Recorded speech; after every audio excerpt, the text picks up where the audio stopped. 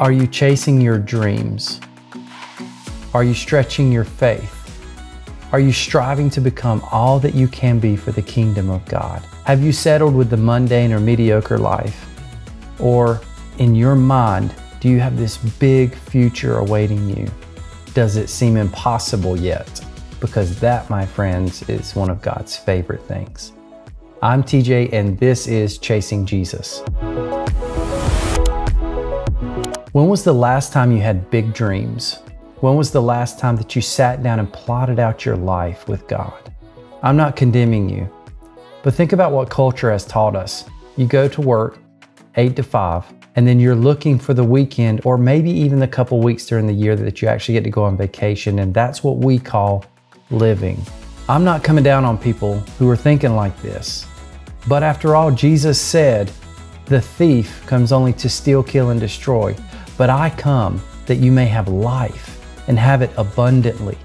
Have you ever thought about what Jesus meant when he said this? I mean, it crossed through God's mind when he said abundant life. What was he thinking about? I believe with all of my heart that God wants more for us than to just make it through. I believe he came to give us the kingdom.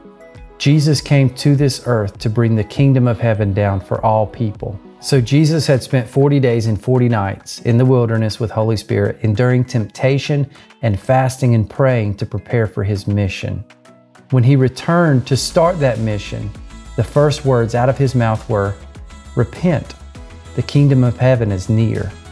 The kingdom of heaven, but wait a minute, what does that mean? What does it mean that the kingdom of heaven has come near?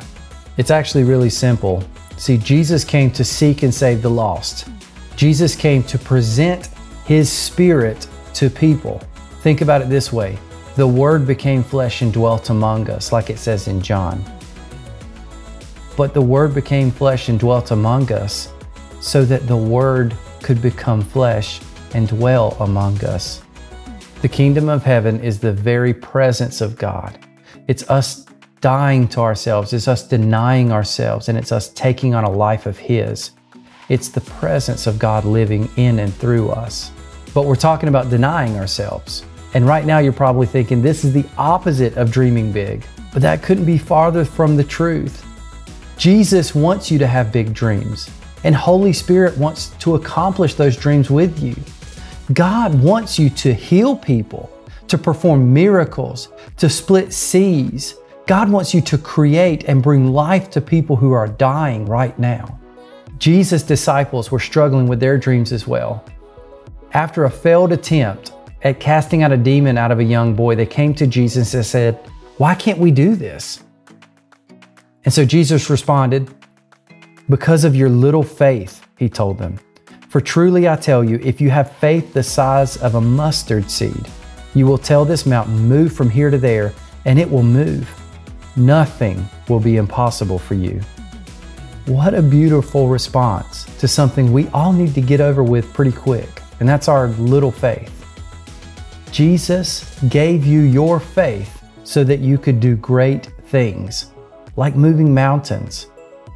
And Jesus wants us to live up to all that God's called us to be. He even spent time empowering his disciples so that they could learn this, and then enabling them to teach us through the scripture because he really wants us to get this. Think about the imagination it took to even come up with that sentence. We're talking about moving mountains here. How amazing is it that Jesus had that kind of imagination?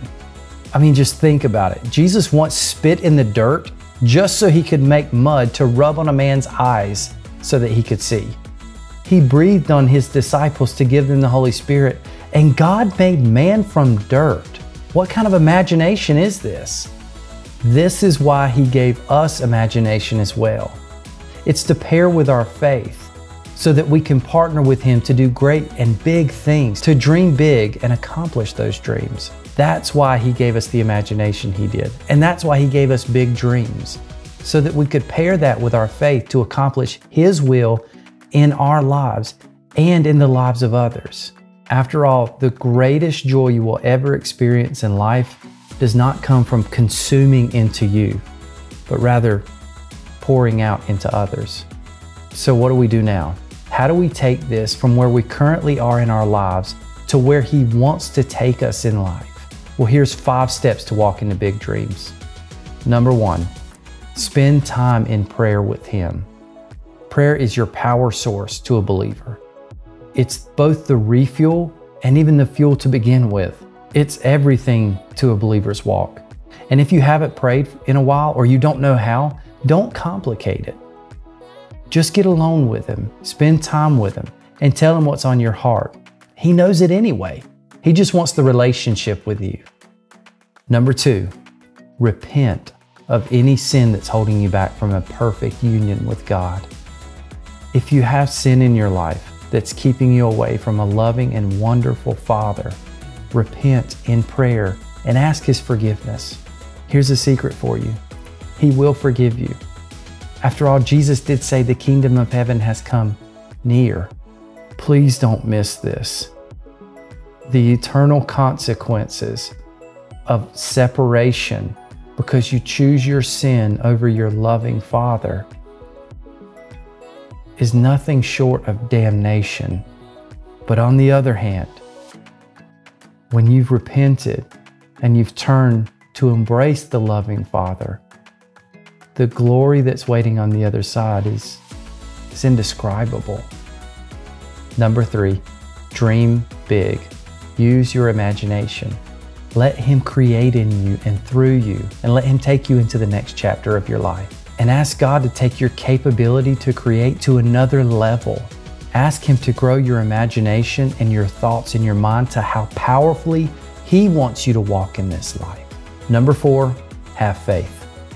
This is important. This is the part where we partner with Him. Trust that He'll guide you.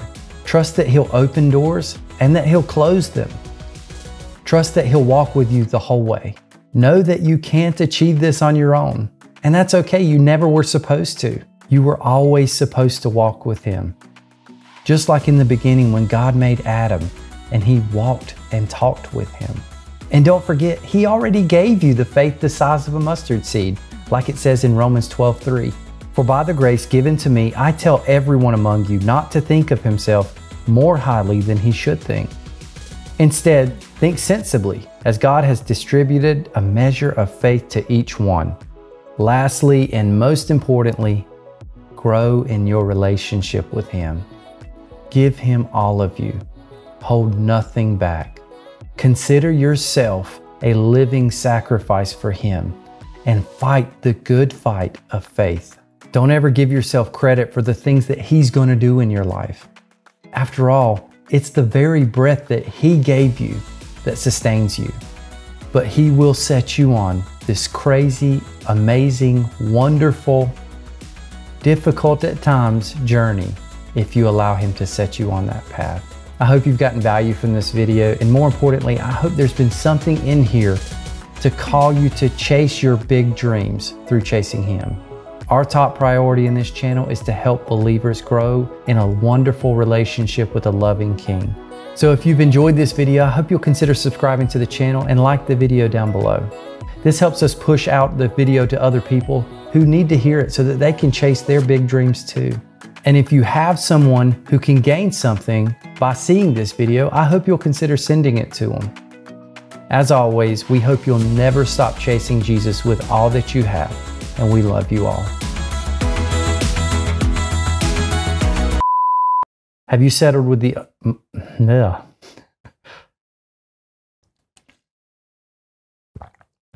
no, kidding. I was waiting on my wife to sit down.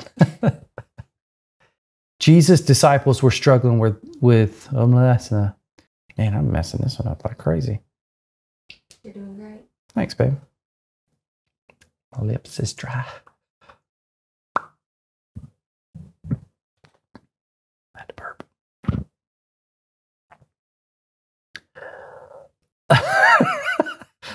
Sounded like a Tyrannosaurus Rex.